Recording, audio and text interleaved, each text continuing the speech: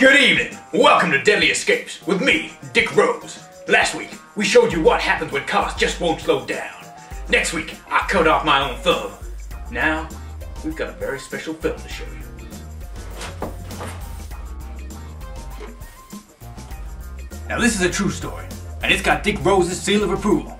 Roll tape.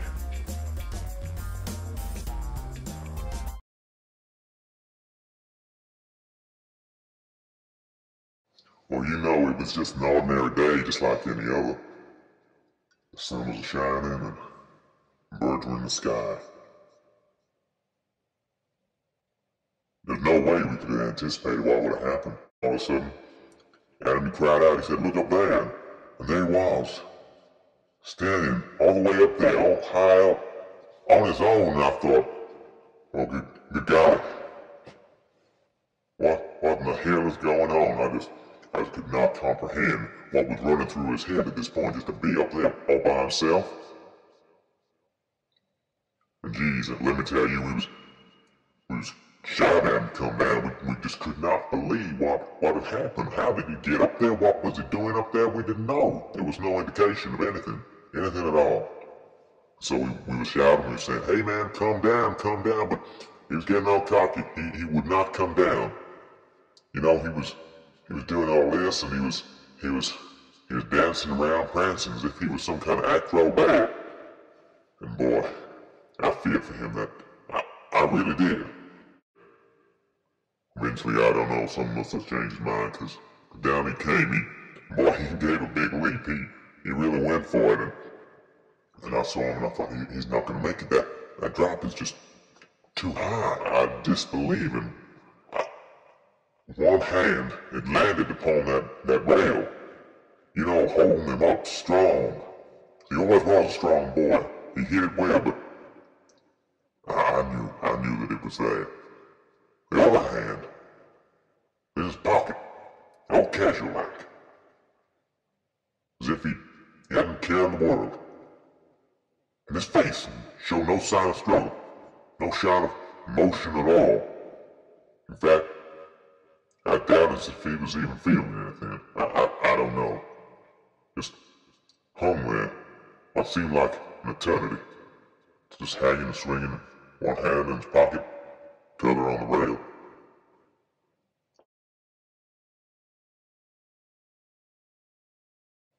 I'm sorry, I can't. Turn the camera off, please. I don't think I can go on. Welcome back. Now it takes two to tango, and you've heard from one of the key witnesses there that day, but there was another, and he ain't jiving no more.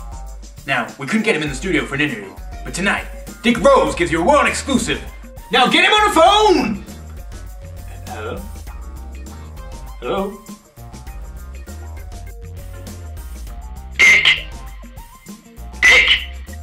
We hear you loud and clear, son. Now folks, this is Adam. How you doing today, Adam? Not too good, to be honest with you, Dick. Not too good. How far do you cats go back? You and Kasim, I mean. I've known Kasim since I was about 15 years old.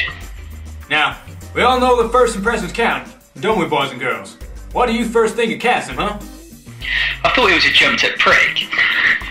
He used to sit in front of me in English, slating my fiction, as if he was some god or something. What a prick. We bonded over Pokemon. And I said, which is better, the red or the blue? And he said the blue. And I took his word for it, and I fucking bought the blue, and it was fucking shit. The red's way better. I'll go on record as saying that.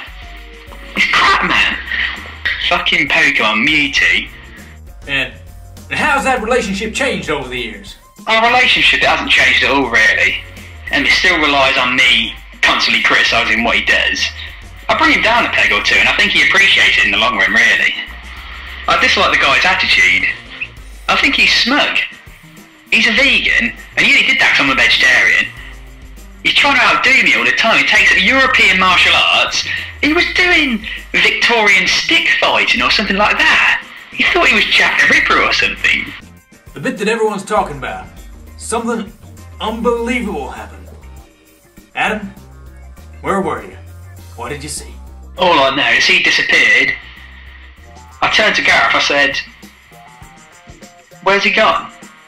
And Gareth said he's climbing. I said, what do you mean he's climbing? He said he's climbing something. I turned around and he is climbing. He's climbing up some wooden structure. I can't be sure what it was. But before we know it, he's at the top. He was waving, walking around. I honestly think he was whacking off up there.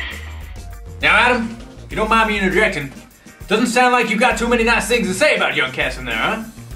What, you have a run-in with him or something? He used to carry around this penknife, and he just starts threatening me with this penknife because I was winding him up. And I said, pull it out then, I don't care. And he did as well. He pulled it right out, waving it about in my face, as if to say, you haven't got one of these, have you? But I fucking had. I think he even waved it in Gareth's face for a minute. I said to him, if you put that in me, that's staying in me. You're not getting it back. And how does Gareth get on with him these days? Gareth butters him the right way. Gareth is up Kasim's arse. You continue with that blue talk, I'm gonna have to cut you off, you hear? Oh, fuck you, dick.